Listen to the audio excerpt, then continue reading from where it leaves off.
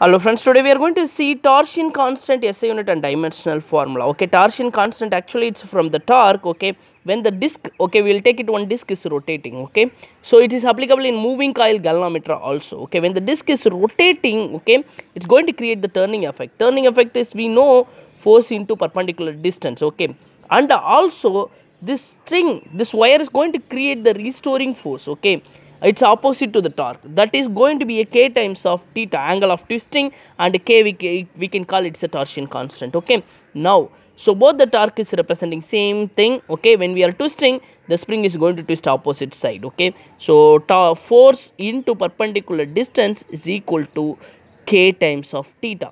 So now we are finding k SI unit. So k is equal to force SI unit will be Newton, perpendicular distance SI unit will be meter, theta SI unit will be rad. Okay, radian. Okay, so Newton meter by radian, so Newton meter radian inverse. Okay, so this is a SI unit of torsion constant. We got SI unit. What is the dimensional formula for Newton? It is force is equal to ma, mass into acceleration. So kg meter second minus 2.